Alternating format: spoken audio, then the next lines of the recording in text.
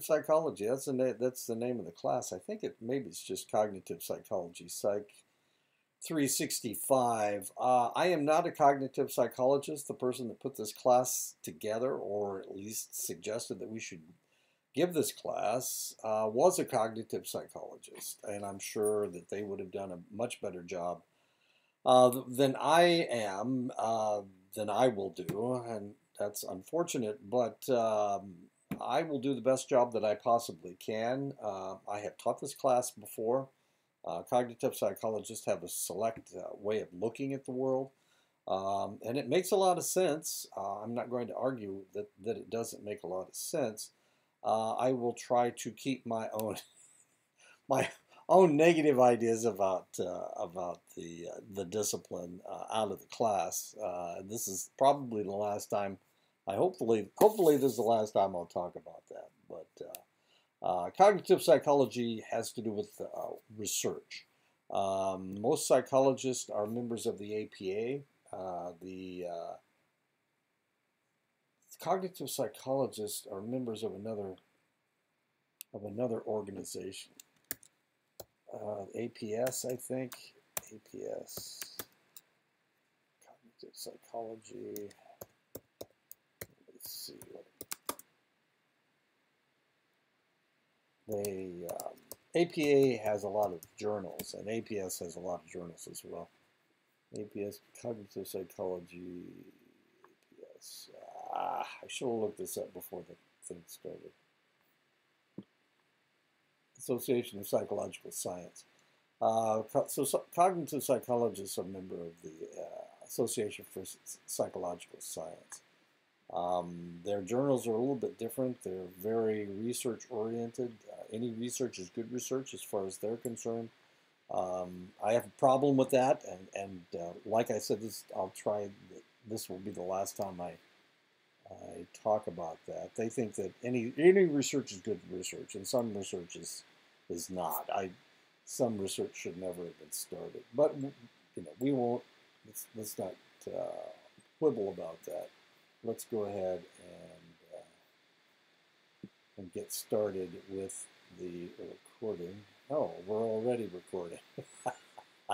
Okay. I hope I didn't mess anything up. Okay, here we go. So let's go ahead and get started. I'll try to be as positive as I possibly can.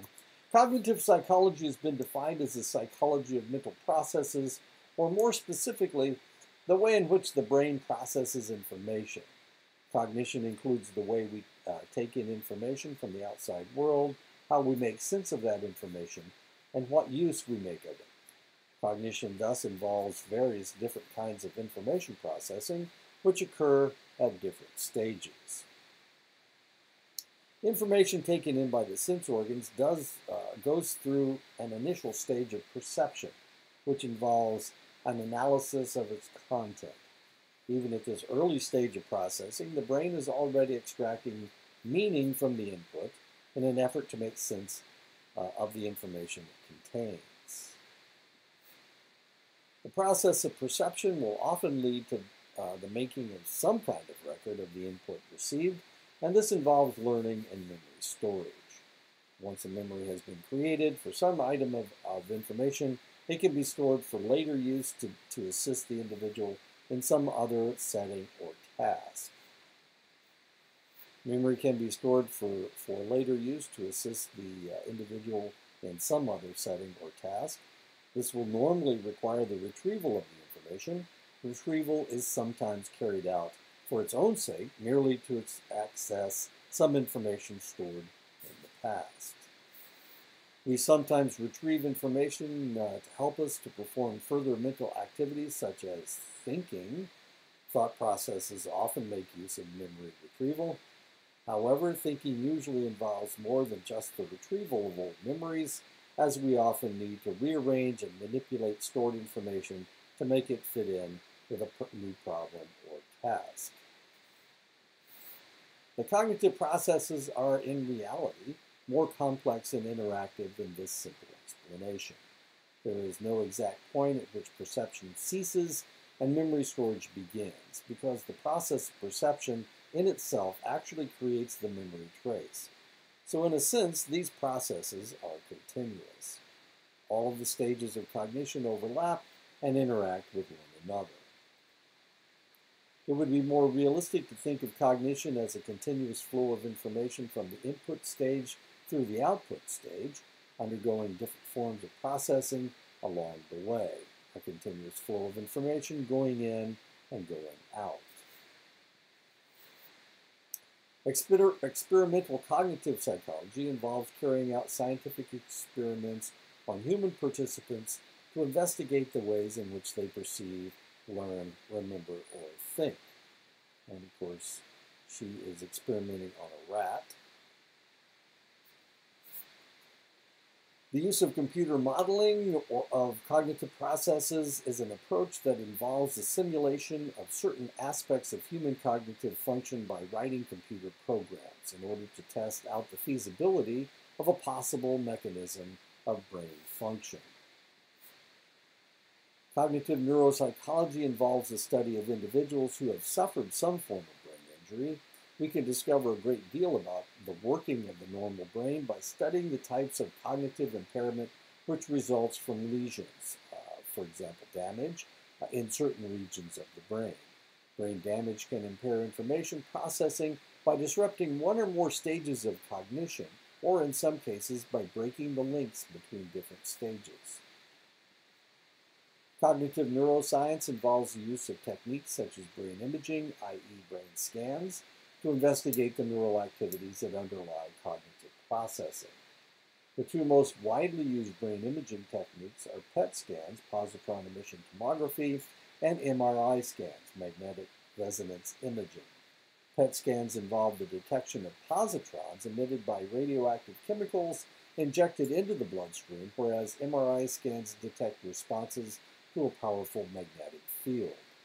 Both techniques can provide accurate images of brain structures, but MRI is better at detecting changes over a period of time, as for example in measuring the brain's response to a stimulus of some kind.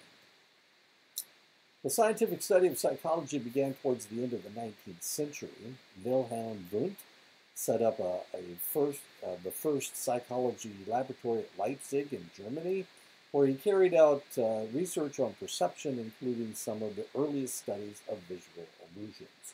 Leipzig, Germany is fairly close to Berlin. It was in the eastern part of East Germany when, after World War II, they separated the two Germanys. There was an East Germany that was controlled by the Soviet Union, and then West Germany became a free area. I was actually stationed there when I was in the Air Force, but I never went to Leipzig. That was out of bounds. We could go to Berlin, but we couldn't go anywhere else. Actually, we couldn't really travel in East Germany at all, except for Berlin. It was an open city, as it were. And if you wanted to go into East Berlin, you could go into East Berlin from West Berlin, but you had to go through a single checkpoint, and that checkpoint was called Checkpoint Charlie. I visited Berlin twice playing softball for my base team. So I visited East Germany twice. One time I drove the Autobahn from east to west, or from Berlin to West Germany, and I had to cross all of these checkpoints in order to get to Berlin. They didn't just let you drive on the Autobahn. They made you stop about every, 15 or 20 miles or so. And it was about 75, 80 miles, I guess, from West Germany to West Berlin. Interesting trip. The first time we went to Berlin, we went on the troop train. So there, you can either travel the Autobahn and get checked every 15 miles or so, or if you were in the military, you can take the troop train. So they have a train that they allow to go through, but you're not allowed to open your windows. They don't want you to see what's in the train stations or anything. You're not allowed to get out of the train. Really kind of interesting. Of course, this is back in 79 and 8081. So it's a long time ago. Nothing to worry about at this point. In 1885, Hermann Ebbinghaus published the first experimental research on memory, and many subsequent researchers were to adopt his methods over the years that followed. Perhaps the most lasting work of this early period was a remarkable book written by William James in 1890 entitled Principles of Psychology. In that book, James proposed a number of theories of cognition, which are still broadly accepted today, including, to give just one example, a theory distinguishing between short-term and long-term memory. William James was a professor of philosophy at Harvard University. Cognitive psychology made slow progress in the early years due to the growing influence of behaviorism, an approach which constrained psychologists to the investigation of externally observable behavior. The behaviorist position was clearly stated by Watson in 1913, who maintained that psychologists should consider only events that were observable, such as the stimulus presented and any consequent behavioral response to that stimulus. In other words, if you couldn't see it and you couldn't detect it in one form or another, if it wasn't detectable, then you couldn't talk about it. That's the behaviorists. Watson argued that psychologists should not concern themselves with inner mental processes such as conscious experience and thought, which could not be directly observed. The behaviorists were essentially trying to establish psychology as a true science, using the same approach as other sciences. A notable example of the behaviorist approach is the classic work carried out on learning by B.F. Skinner in 1938. He trained rats to press a lever in order to obtain a food pellet as a reward or reinforcement. The work of Skinner and other behaviorists certainly generated a few important findings, but they completely disregarded the cognitive processes underlying the responses that they were studying. Proper understanding of human cognition could only be achieved by investigating the mental processes which the behaviorists were so determined to eliminate from their studies. The first of these pioneers were the Gestalt psychologists, who emphasized the way in which the components of perceptual input become grouped and integrated into patterns and whole figures. It is very easy to demonstrate the importance of inner mental processes in human cognition. Now, the interesting thing about this is that the behaviorists were all from the United States. Watson and Skinner are from the United States. Now, what we had before, we only had one person from the United States. Ebbinghaus is German, and so is Wundt, of course. They're both German. So we've got the American school, which is pushing, if you can't see it, then you can't study it. And then you have the European model, which says that we need to look at the entire process. And the Gestaltists, the three Gestaltists, Wertheimer, Kafka, and I can't think of the third guy's name. Anyway, and we're going to see him in just a second. These guys were all German, and they started doing research during World War I, but after World War I, they started publishing their results. So the Gestaltists were German. We're three Germans. Yeah, we already talked about this. Okay. The idea that we contribute something to our perceptual input from our previous knowledge. Köhler, that's the other guy's name. The other guy's name is Köhler. Köhler, Kafka, and Wertheimer are the three Gestaltists. The idea that we contribute something to our perceptual input from our previous knowledge and experience was proposed by the Gestalt group. Gestalt is German for shape or form.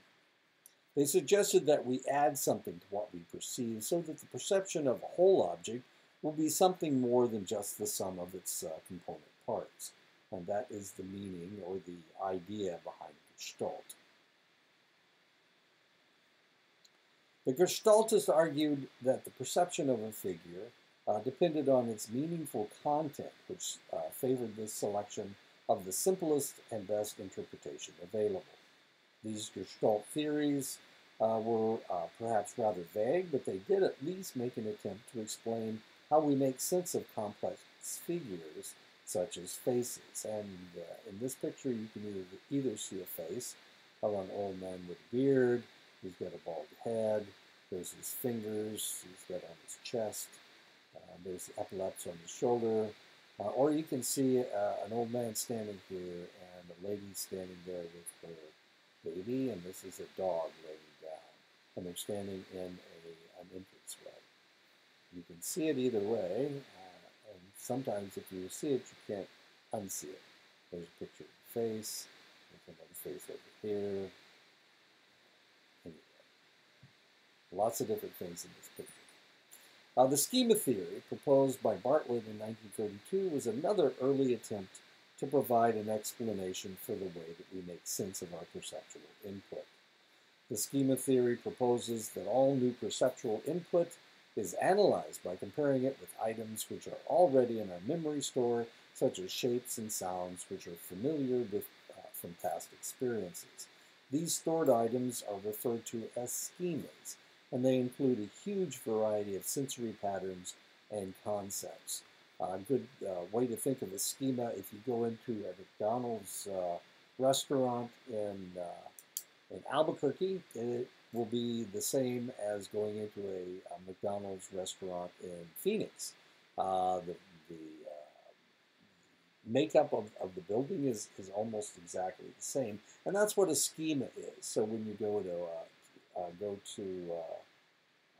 or can we go In-N-Out Burger?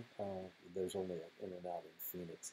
Anyway, if you go into a restaurant, the schemas are this is a drive-through restaurant. This is a restaurant where you can sit down, but most people just grab their food and go away. You have to go up to the counter and order your food. Then they will give you your food, and you can either go sit down or you can take it outside and eat outside, whatever. Anyway, that's a schema for a fast food restaurant. I'm trying to think of the one in Gallup that I used to go to. Every time I was there, I thought their hamburgers were really good. I can't think of the place.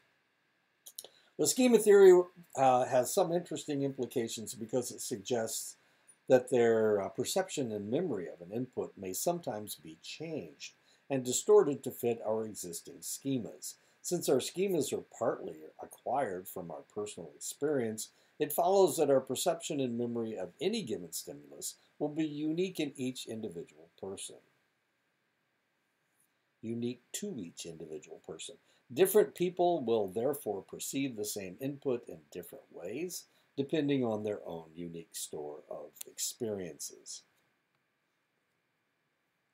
Schema and Gestalt theory had a major influence on the development of cognitive psychology by emphasizing the role played by inner mental processes and stored knowledge rather than considering only stimulus and response. However, many years would pass before this viewpoint would take over from behaviorism as the mainstream approach to cognition. Neisser in 1967 identified two main types of input processing, known as top-down and bottom-up processing. Top-down processing involves generation of schemas by higher cortical structures, and these schemas are sent down the nervous system for comparison with the incoming stimulus.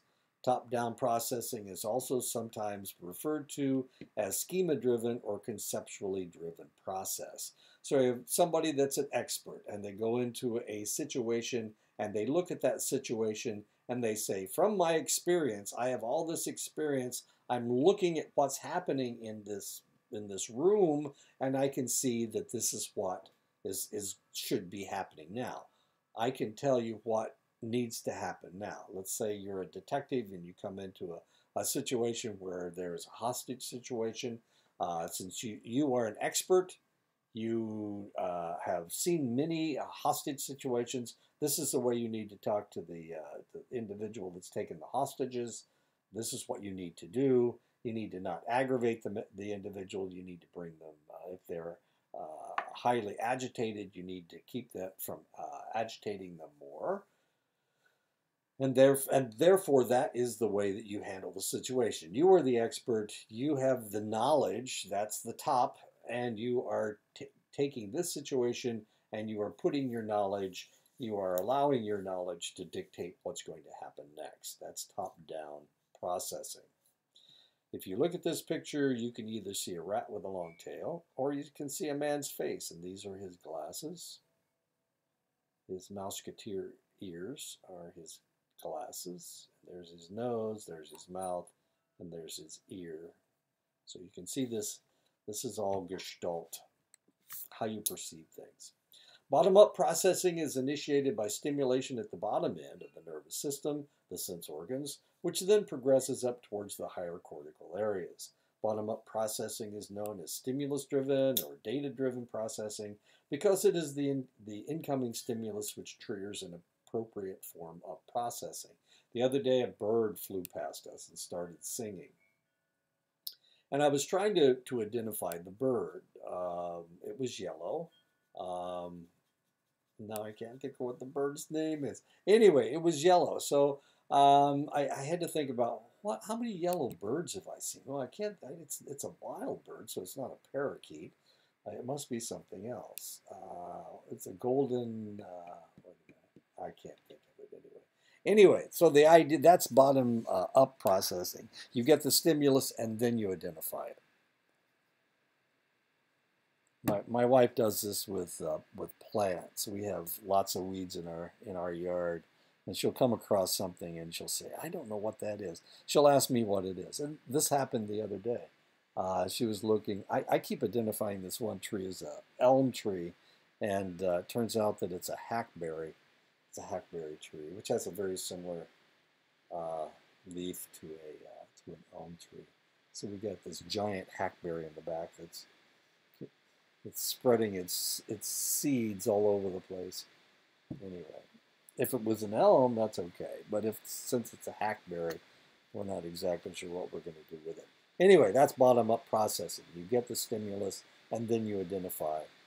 Then you have higher-order thinking as to what's going to happen next. You see a plant, you say, is that a flower or is that a weed? You need to identify it. Once you identify it, you can decide whether you want to cut it out or let it live by what it is. Usually, my wife likes to support the bees and the bees, the pollinators, so she likes plants that have flowers that they can utilize. A major shift towards the cognitive process approach began in the 1950s when the introduction of the electronic computer provided a new source of inspiration for cognitive psychologists. Now, this is the part that really kind of irritates me. This is the last time I'm going to talk about how I don't agree with this. But as far as computers are concerned, they tried to make computers like brains. Then they started comparing brains with computers. Anyway, it just seemed like the human brain, the processes of the human brain, you can use the same words that you use for a computer, but it seems kind of silly to me because the brain came much earlier than the computer did. So why in the world are you identifying the functions of the brain using terms of the computer?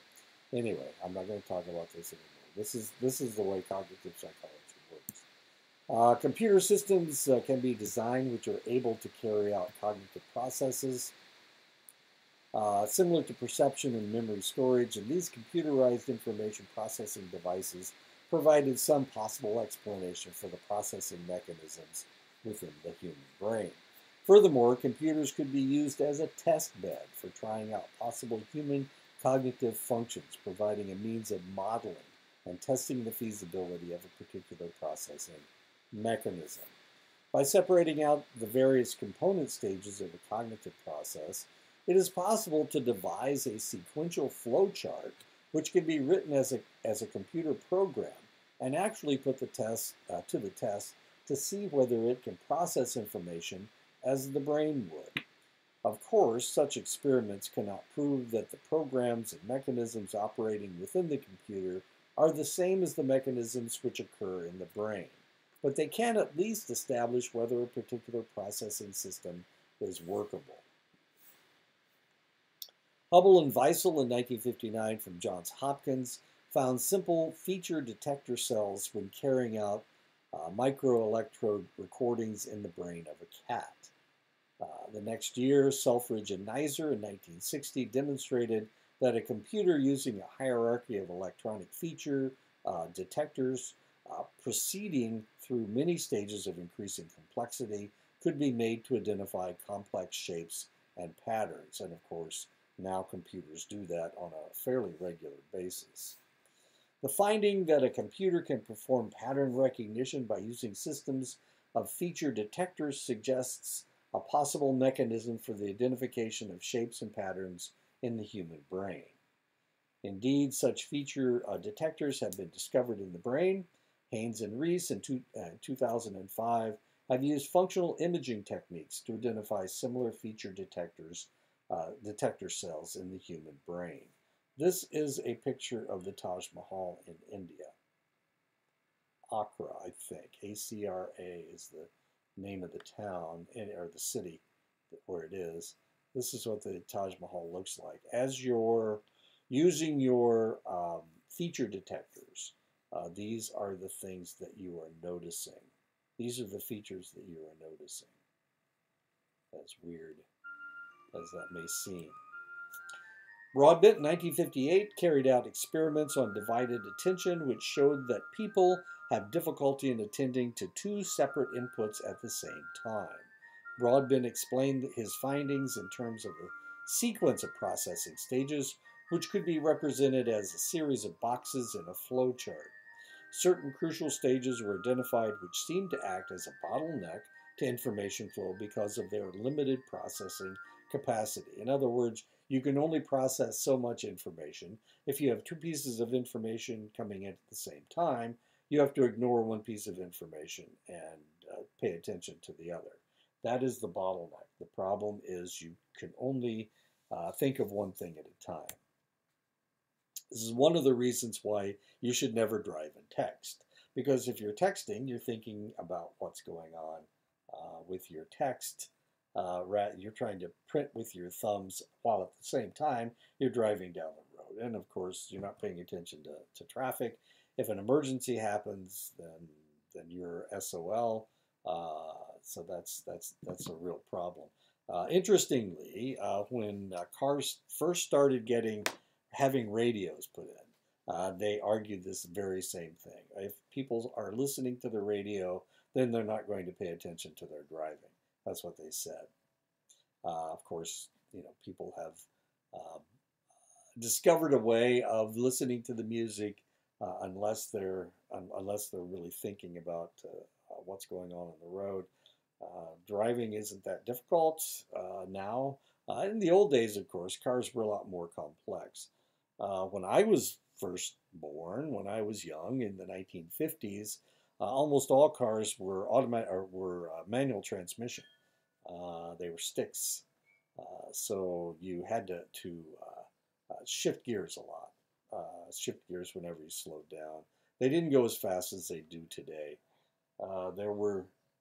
If you've ever driven a stick, most of the manual transmissions were 3 speeds. The transmission only had 3 speeds.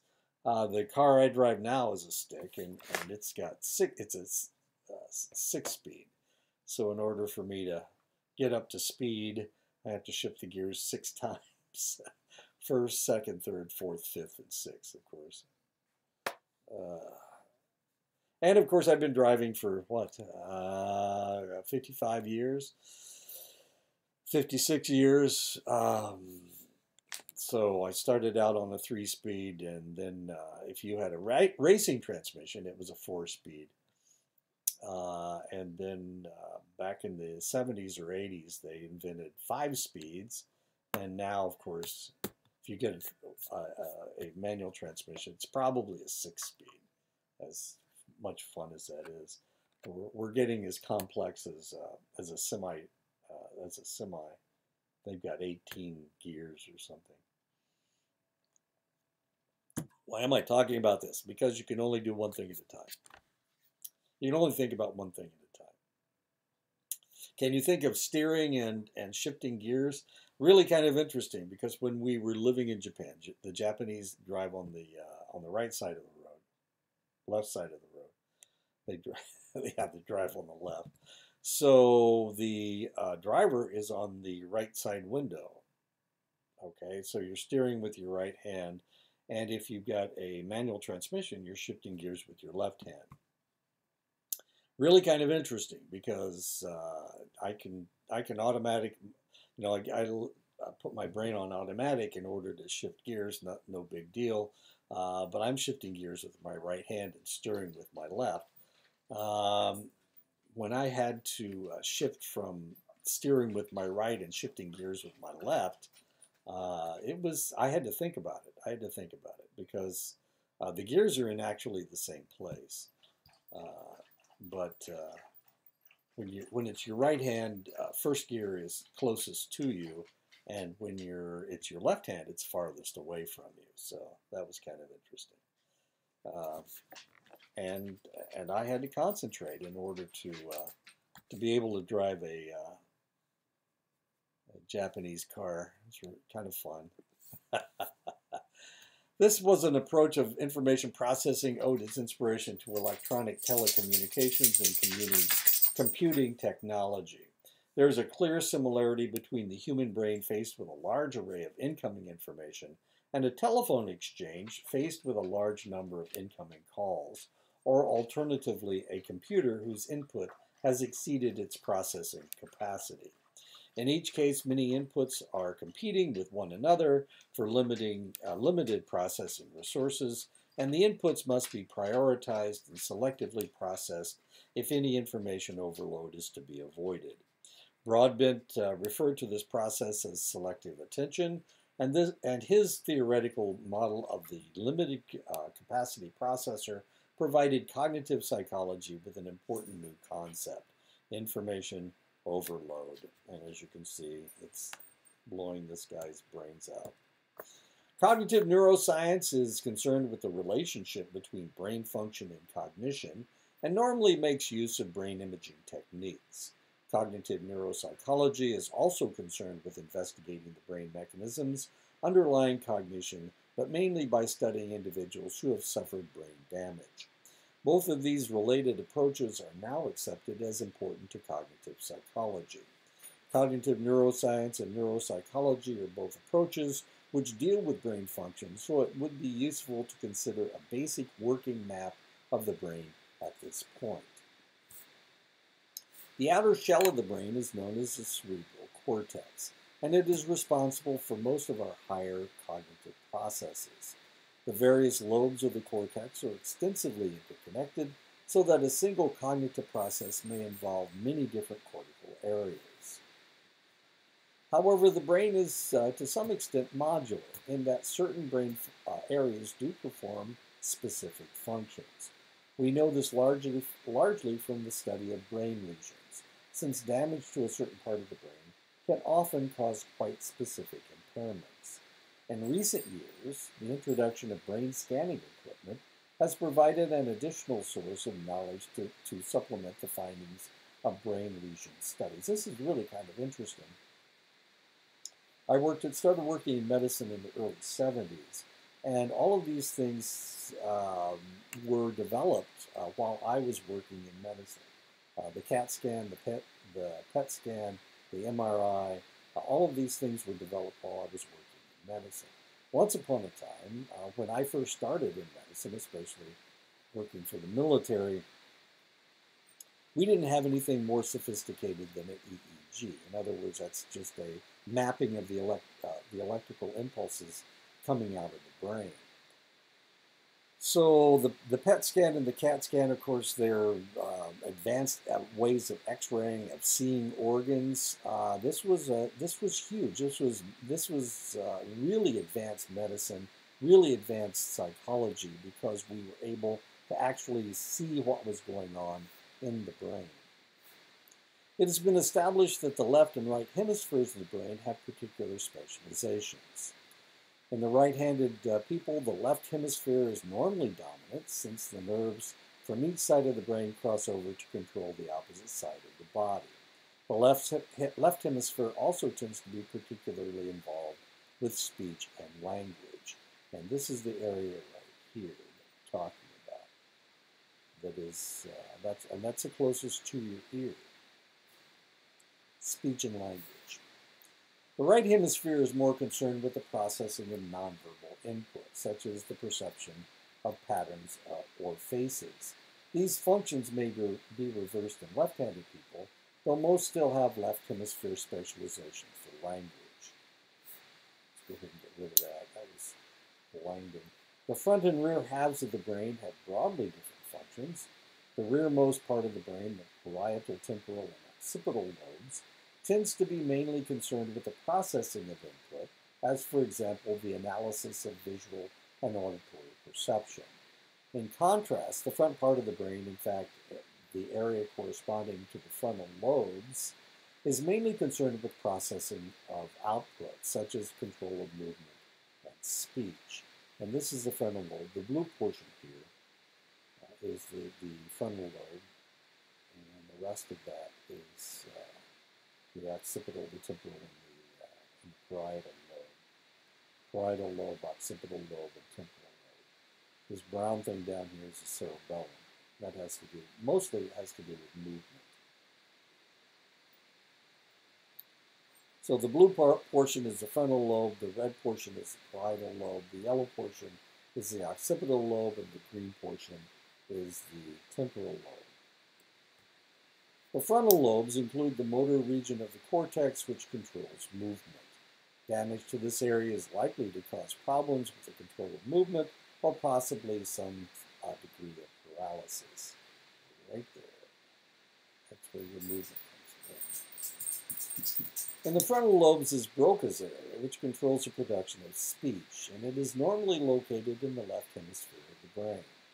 It was Broca in 1861 who first noted that damage to this region caused an impairment of speech production.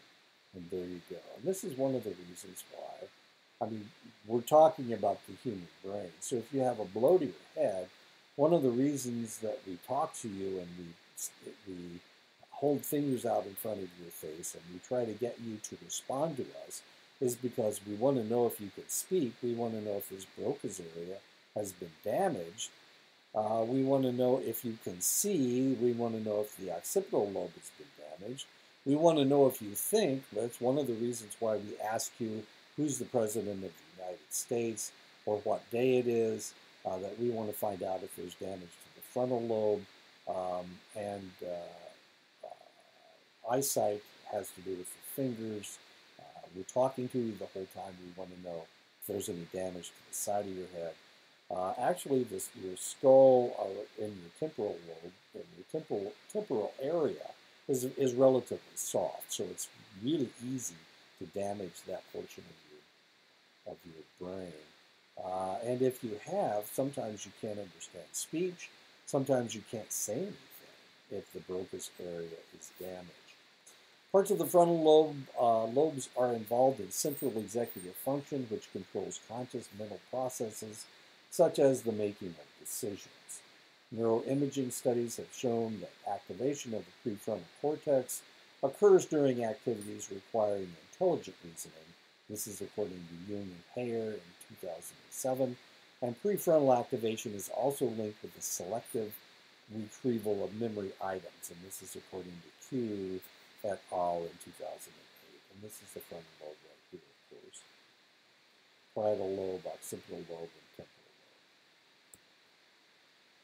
The occipital lobes at the back of the brain are mainly concerned with the processing of visual input. Damage to the occipital lobes may impair visual perception, This is according to Weiskrantz et al. In 1974, and Gazaniga et al. In 2009. And there's the occipital lobe. Now, one of the things that happens to your head, let's say that you are playing football and somebody hits you in the front of your head. Well, one of the things we want to know is if you can think. Is there damage to your frontal lobe? But the other thing is that your brain is actually suspended in fluid.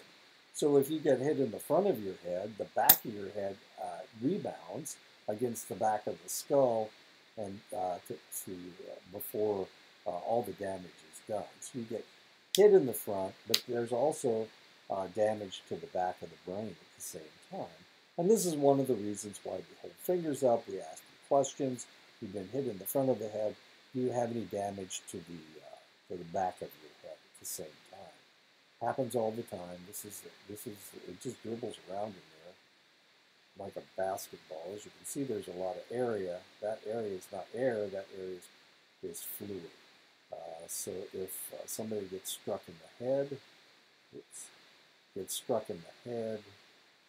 then there is what we refer to as the rebound effect, where the brain actually bounces around inside the head.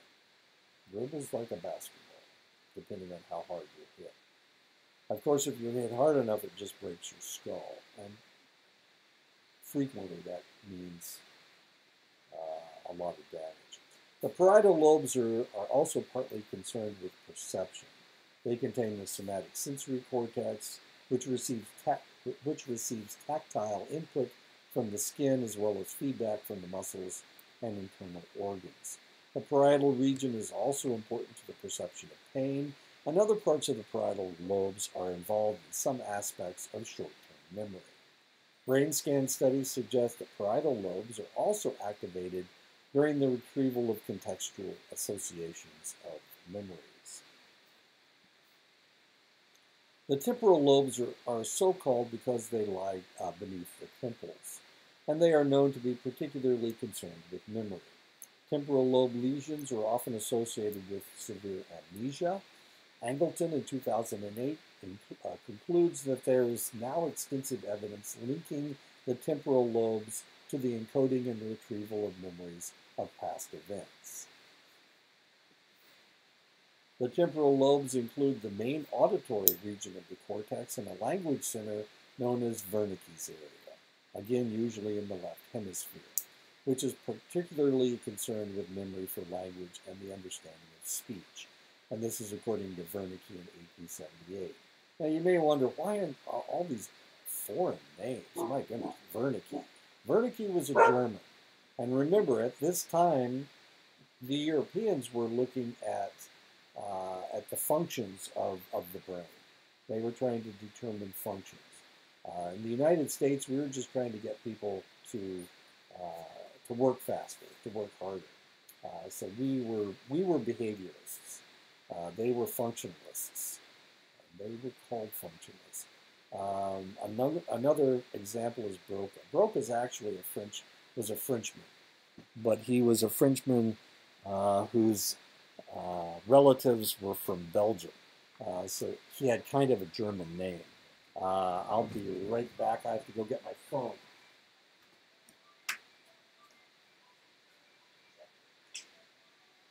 Hello?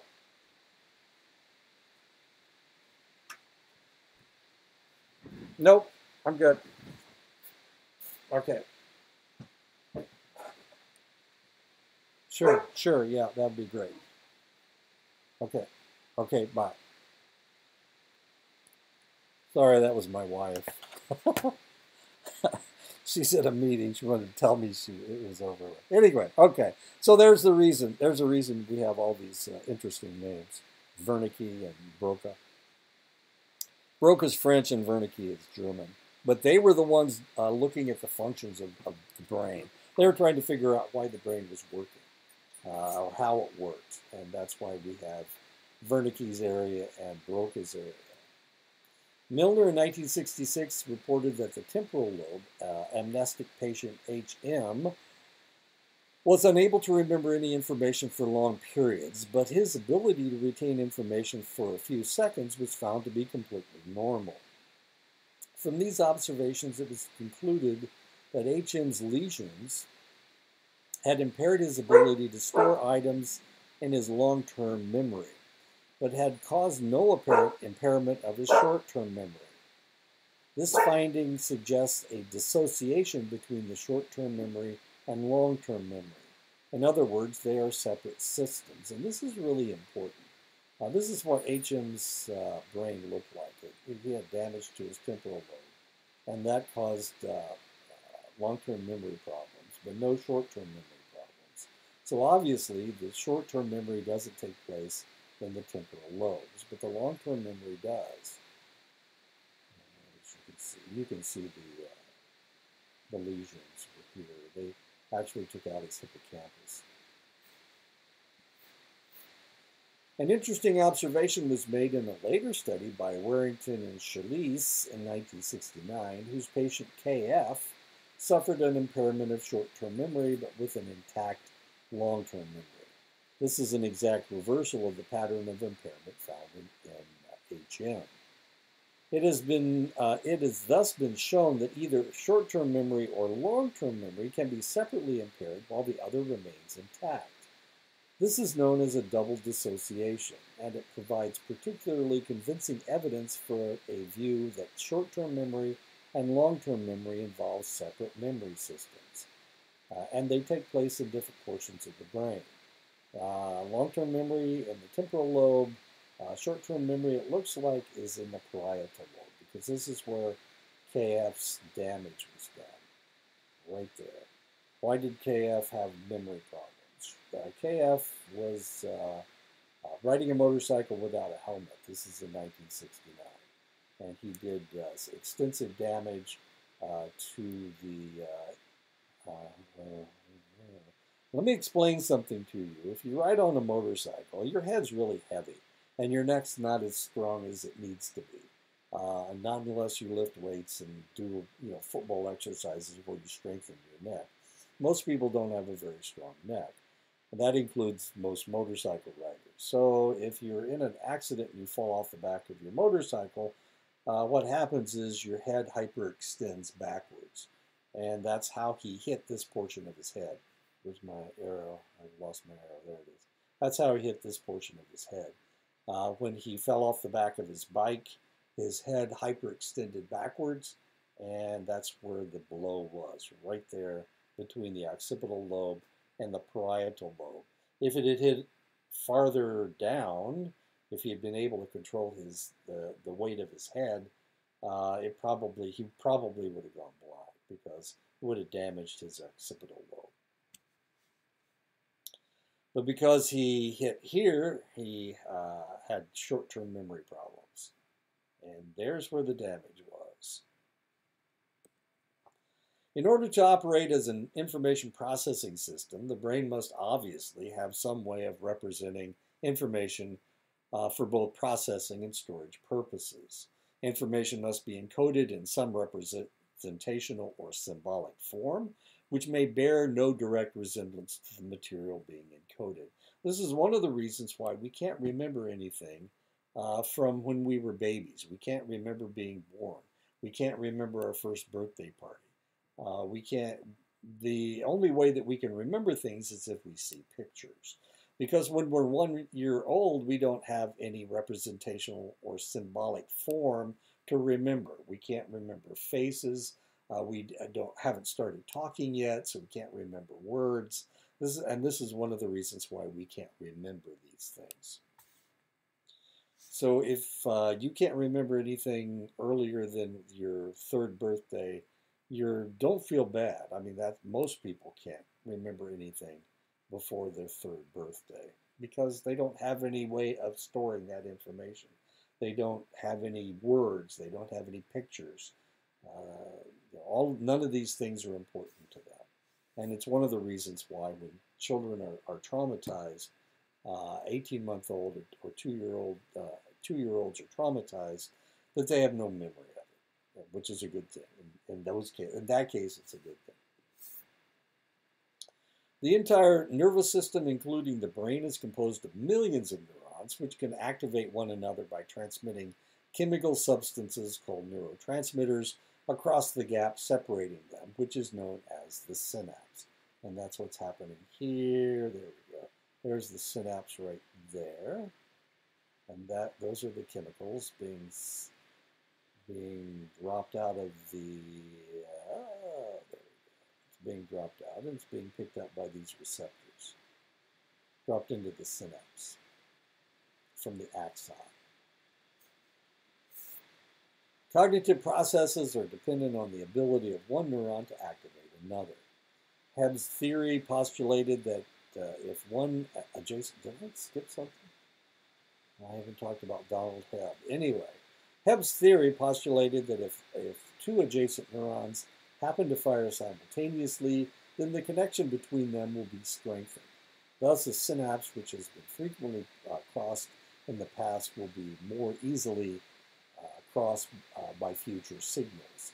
It is as though a path is being worn through the nervous system. And these are known as Hebbian neurons. So this was the Hebbian theory. And Hebb came up with his theory long before we were able to prove any of this. And then we, of course, eventually we proved that Hebb was correct. Donald Hebb, H-E-B-B. Hebb suggested that the mechanism of synaptic strengthening would make it possible to build up a network of interconnected neurons which could represent a particular pattern of input, a cell assembly.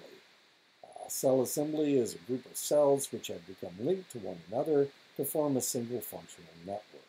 Hebb proposed this structure as a possible biological mechanism underlying the representation and storage of memory traces. Okay, so what we have here is practice. If you see a piece of information, you remember it. Once upon a time, there was there's a poem called The Hunting of the Snark. And in The Hunting of the Snark, the individual tells you, what I tell you 3 times is true. In other words, if I repeat something 3 times, it's going to become true. So anything that I say 3 times, and this is, of course, advertising does this all the time. If they tell you something 3 times, you're going to remember it. And the reality is that 3 seems to be the magic number. Practice, if you practice something 3 times, it will stick with you. If you read your textbook 3 times, then you'll remember it. But I know you're not going to read your textbook 3 times. And this is one of the reasons why I do the lectures. If you read your textbook and then you listen to the lectures, you're getting the same piece of information at least twice. Now, how in the world am I going to make you remember this? You've read it, you've heard me say it, now how in the world am I going to, what's the 3rd time that I'm going to force you to be able to force this thing into your long-term memory? And the answer is testing. I do not test to find out what you know, I test to tell you what I think you should know. I'm not really testing. I'm not really trying to find out if you've memorized anything. That's not necessary.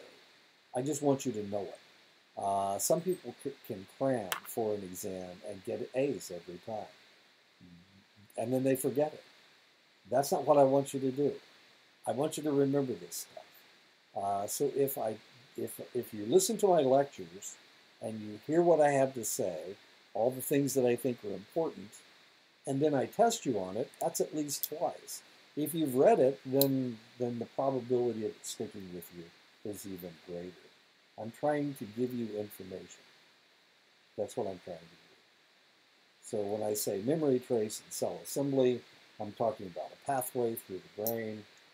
I will probably ask you this question on the test. I think there's 20 questions in every chapter. So I'm not really trying to test you. I'm not really trying to find out if it's in your brain. I don't care if you look it up. That's fine. Hey, look, you've seen it twice, and that's good. That's good. Okay. So that's the way I teach. I apologize. It's not the traditional way of setting you down and making sure that you don't cheat on anything. It's not cheating. That's not why I'm testing you. I don't care about you looking it up in your book. I want you to look it up in your book. I want you to get the answer correct because I want you to remember this. And that way you learn. Okay? All right? So I just told you a secret that if the education department finds out, they'll fire me in a nanosecond. Hebb argued that a cell assembly could come to represent a particular stimulus, such as an object or a face. If the stimulus had caused this particular group of neurons to fire simultaneously, then the neurons would become connected to one another more and more strongly with repeated exposure to the stimulus. The more often you do it, the more often you see it, the more likely that you'll remember it. Ha! That's why I'm presenting the material the way I do. I want you to remember this stuff. When you go off to get your master's degree or whatever, I want you to have this kind of information in your brain. You don't have to repeat it every day, but it needs to be in there someplace because, this is cognitive psychology. And all of this stuff makes a lot of sense. Pathways through the brain. How do you remember something? How do you remember somebody's face? Interesting. I was at the gym yesterday. I lifted weights yesterday, and when I was getting dressed to come home, my dentist came in, and he was dressing right across from me, and he didn't recognize me. Why didn't he recognize me? He's seen my face a dozen times. He's called me by name a dozen times. He didn't recognize me, and at first I didn't recognize him. Why? Because he was out of context. He was not my dentist. He was just a guy coming into the gym. When I see him at the dentist's office, I know who he is. But it took me a couple shakes before I realized this is my dentist. And he never did recognize me. And I started talking to him. He heard my voice, same voice I used when I'm at the dentist's office, but he never recognized me. And he was kind of offended that I was actually talking to him when I didn't know who he was, when theoretically I didn't know who he was. Really kind of interesting, isn't it? So we recognize things by context. So there's other pieces of information that allow us to identify things. It's kind of fascinating. And that's part of cognitive psychology, too. It's part of psychology. It's part of social psychology, context. Anyway, there we go. We're creating these cell assemblies in our brain. And if you see somebody out of context, then there's a piece of information that's missing. And potentially you can't identify them. Hebb's theory can explain the difference between short-term and long-term memory. Hebb speculated that the temporary activation of a cell assembly by active neural firing could be the mechanism underlying short-term memory, which is known to be fragile and short-lived. However, after repeated firing, the synaptic connections between the neurons in a cell assembly undergo permanent changes, which are the basis of long-term memory storage. So it needs to be repeated. It needs to be put into your brain. A connection needs to be made. That pathway needs to be cut through your neurons. When Donald Hebb first proposed his theory in 1949, it was still largely speculative. However, long-term potentiation was discovered by Bliss and Lomo in 1973. Long-term potentiation is a lasting change in synaptic resistance following the application of electrical stimulation to living brain tissue. This is possibly one of the biological mechanisms underlying the learning process. Okay, this is what happens normally. So you see somebody, and this is all the receptors and the neurotransmitters that are passing between the two neurons. However, if after you've seen them and you've created other contexts and other pieces of information are coming in, the next time you see them, we've got more stimulation going on because we have more pieces of information. And look at all the increased receptor sites. That's long-term potentiation. That's what we're talking about. Now, when Donald Hebb first talked about this, we didn't know anything about neurotransmitters. We knew something about neurons, but we really didn't have any specific information about neurons when he first came up with this idea. And then in 1973, Bliss and Lomo, they discovered long-term potentiation, and now Donald Hebb's starting to make a lot more sense. Short-term storage involves the strengthening of pre-existing synaptic connections, whereas long-term storage involves the growth of new synaptic connections between the neurons.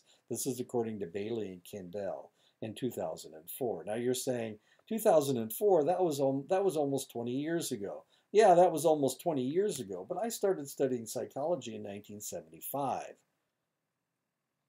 So to me, 2004, that's only 20 years ago. I've been studying psychology for 50 years, haven't I? Almost 45 years. I've been studying it a lot longer. We didn't have this information. We couldn't see this kind of stuff. So we didn't know it. So all this is really kind of exciting.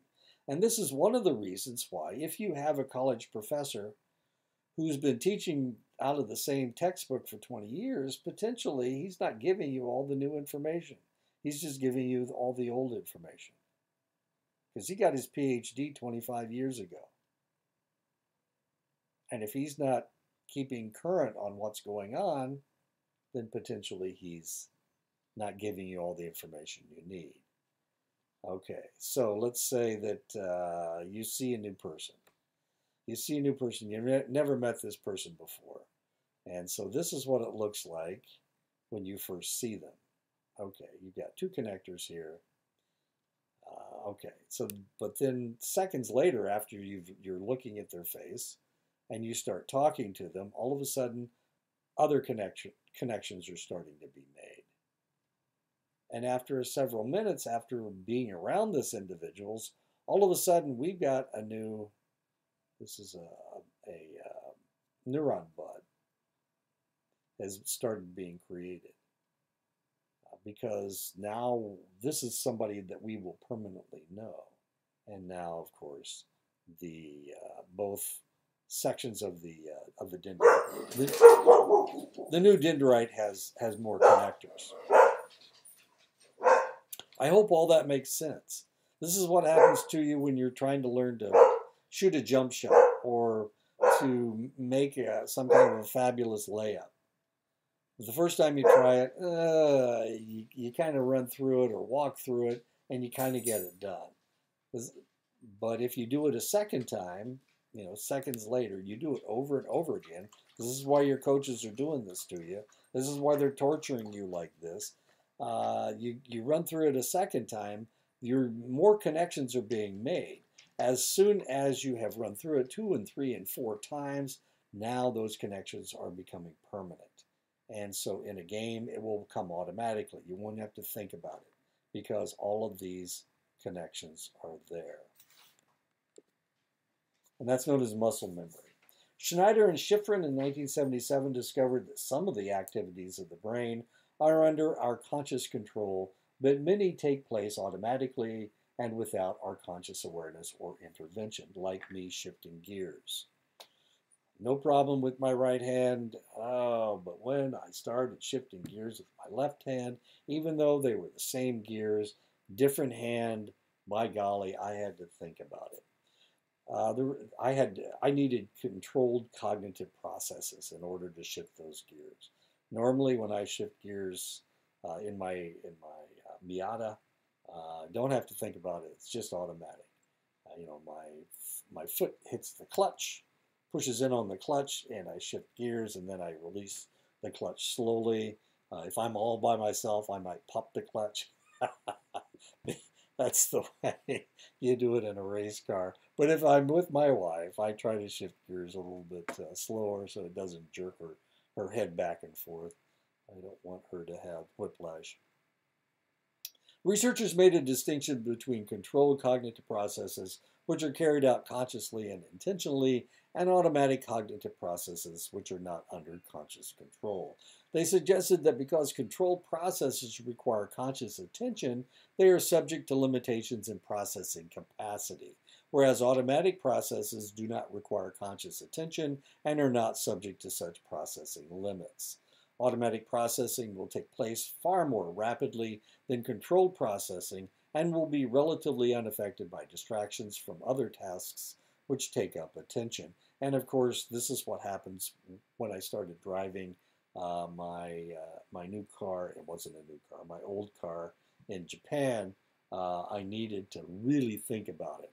Now, the other problem in Japan is that their roads are narrow. They're really, really narrow. You can barely get two cars on the road at the same time.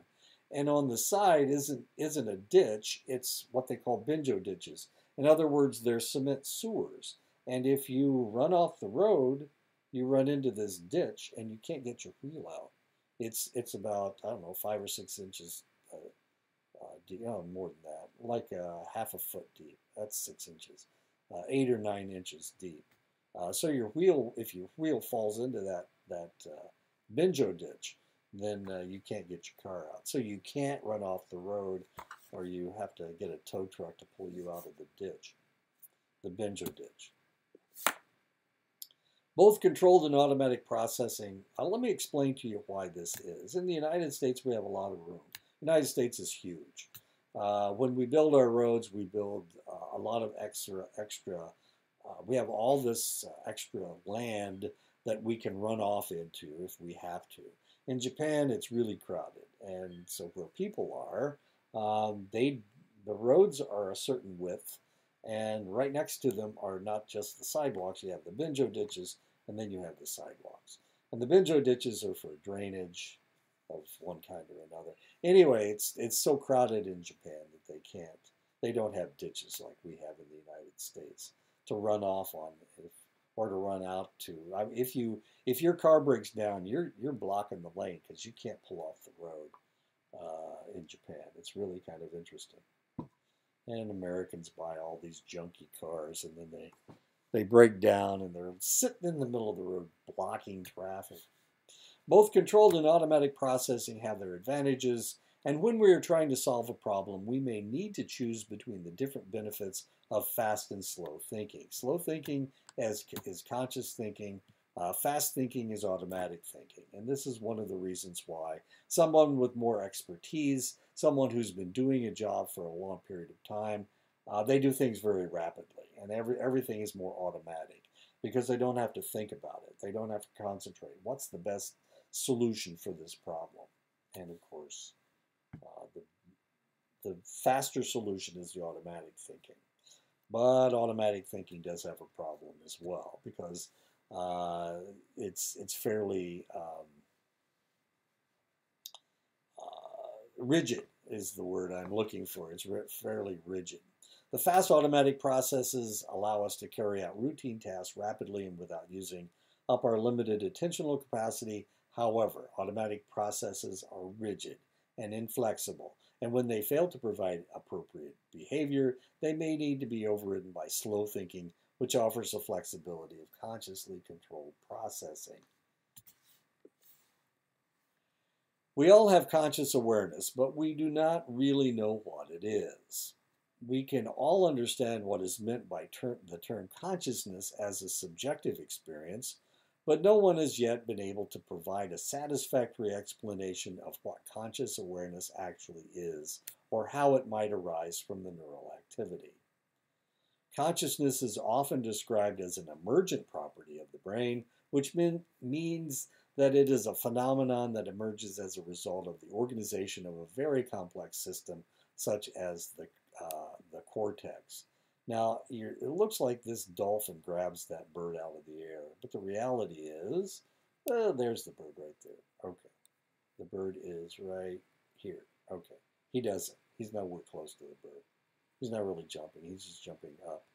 I think he's following a boat. He's not really trying to catch the gull. He probably couldn't catch it anyway. I just wanted to tell you that because when I first saw it, I thought he was snatching the bird out of the air, but he doesn't do that. Consciousness remains the last unexplored frontier of psychology. Some patients with visual agnosia, impaired perception, can detect visual stimuli at an unconscious level, but have no conscious awareness of seeing them. This phenomenon is known as blind sight. We're going to talk about blind sight in later chapters. So all of these things that I've talked about, we're going to cover all this stuff. It has also been found that many amnestic patients make responses which reveal evidence of previous learning of which they have no conscious recollection. Mandler in 1989 has argued that the memory trace must still be in storage, but the amnestic patient has lost the ability to bring it into consciousness. In other words, it's still in there. It's in their brain someplace. They just can't find the cue to use to bring that memory back forward. Autism is another disorder which has shed some light on the nature of consciousness because autistic individuals appear to lack some of the usual characteristics of conscious processing. Their behavior tends to be highly inflexible and repetitious, and they often lack the ability to develop a normal rapport with other people. Baron Cohen in 1992 suggests that autistic people may lack a theory of mind, meaning that they are unable to understand the existence of mental processes in others. Baron Cohen argues that conscious awareness enables us to understand other people's thoughts and feelings, which is an essential requirement for normal social interaction. Okay, one of the things I need to tell you now, why did they say autism instead of autism spectrum disorder? This textbook comes from England. As a matter of fact, I've corrected all of the English spelling. The English don't spell things the way we do. So I have corrected all that in my book, or in my PowerPoints. While you're reading through the books, if they use an extra U someplace, or instead of saying C-E-N-T-R-E-R, they say C-E-N-T-R-E. Yeah, that's okay in England, but not in the United States. Probably if this were edited for the United States, this book were edited for the United States, it would say autism spectrum disorder. But the Brits don't do that, so there you go. I didn't realize when I got the book, I had a really busy summer, so I wasn't able to look through the book before I ordered it. And unfortunately, it is an English book. Does that mean that it's different? The answer is no, except for the spelling and some of the terms that they use. Their sentence structure is a little bit different. I'll try to correct that before it occurs, or when I go through my PowerPoints. I'll try to correct all that so that you don't get confused with their syntax and U.S. syntax and English syntax. But I didn't realize what I was doing. The other thing that happened to me, and this kind of messed me up, was the fact that it's English. The English don't create supplemental material for the instructor, whereas they do in the United States. So here I'm stuck with just a textbook, and I have to come up with my own lectures. I know, don't cry. You thought I was doing that anyway. But what normally happens is with a U.S. text, they will give you supplemental material, and part of that supplemental material are PowerPoints. The PowerPoints are usually fairly skeletal. There's not a whole lot of information in there, but it at least gives you a framework to build your lecture on. And since this is an English book, I've got to create my own skeleton as well as my own lecture. So if I fumble around a little bit, or it takes me a little bit longer to put these PowerPoints together, it's because I'm creating them all pretty much out of whole cloth. So I have to read the text and then decide what's good and what's bad and whatnot. So this textbook this is Introduction to Cognitive Psychology by Arnfelt and, no, that's not right. Groom. This is by Groom. And it's got a bunch of authors, editors. Groom is the main editor. Each chapter is written by somebody else, so that should be interesting. I am cutting and pasting some of it, so don't think that all of this is me. It's pretty much out of the book. So we'll see how this goes. This is the first time we've ever taught this class. Like I said before, the class was proposed by a former colleague who's not here anymore. Well, if this class doesn't make any sense to you, we may decide to just drop it. But this is good information. So far, I mean, everything that I've told you so far makes a lot of sense, and this is something that we need to look at. Cognitive way of saying this is all. You know, cognitive psychology likes to say this is always the way something is. They are absolutist about some of these things, and some of their theories.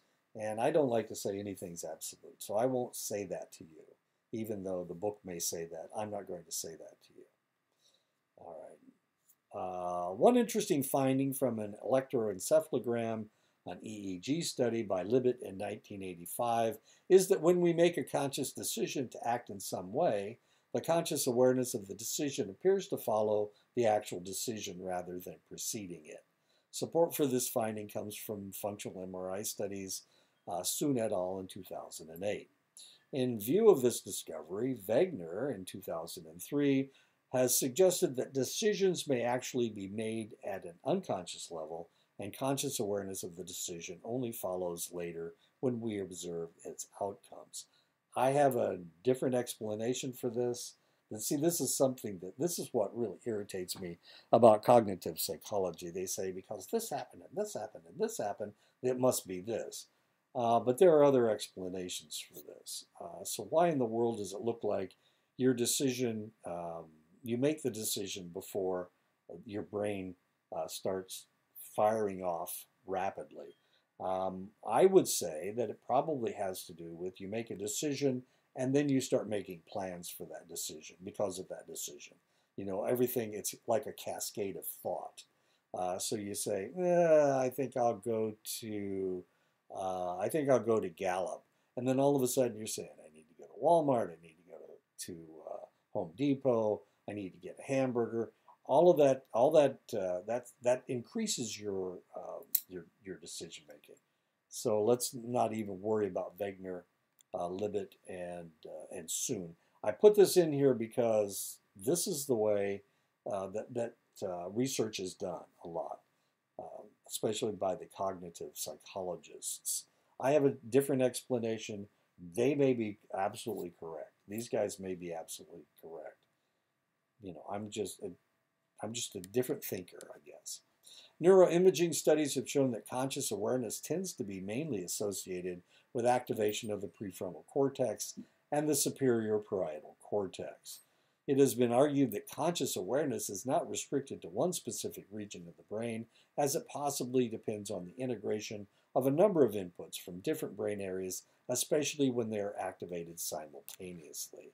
And that's according to DeHaan and Nakachi. And that's the end of the chapter. I haven't really looked at chapter 2 yet. Next week we'll tackle something else. I'll try not to be as negative about some of this information, but I will probably tell you when I think something is possibly inaccurate. Maybe they're overreading things, like they did with conscious thought. Anyway, so have fun. This is one of the things that I need to explain to you is that cognitive psychology is very research oriented. And this is one of the reasons why I'm going to have you look at recent research. As we see, maybe this book was written in the 2000s because there's not a whole lot of references that are after 2010. And for this reason, there may be new information out there that's better, that's new, that's actually gives us different information. So yeah, I will ask you to give me an article critique about something that deals with one of the keywords in the chapter. And you can see the keywords at the end of the chapter, I believe, or they're the highlighted words. Look up, I don't know, what did we just look at? Something highlighted, blind sight. You can look up blind sight, or you can look up cell assembly, or new research on cell assembly, or long-term and short-term memory. There's just lots of stuff that you can look at in this chapter. Cerebral cortex. Yeah, you can identify the brains or the lobes of the brain or whatever. Or information overload. This is a great picture. Huh?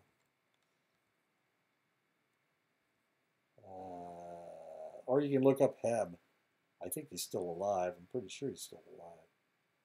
Bottom-up processing. Well, maybe he's not. I was born in 1949. And I'm 72 years old, so if he's come up with his theory in 1949, he's probably in his 20s someplace. That would make him in his 90s, so maybe Hebb's gone. Okay, yeah, there's lots of stuff to look up. Gestaltists, you can look up them, the old guys. Anyway, there we go. Computer modeling. Yeah.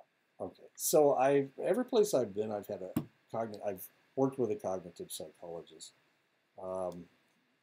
Sometimes it's difficult to talk to them because they're absolutists. They think that research is pointing in this direction, therefore this must be true. Well, sometimes research is wrong, or sometimes they didn't use enough subjects, and that's one of the reasons why I want you to do the article critiques. It should be fun. Let's all yell at these people, and I'll see you next week.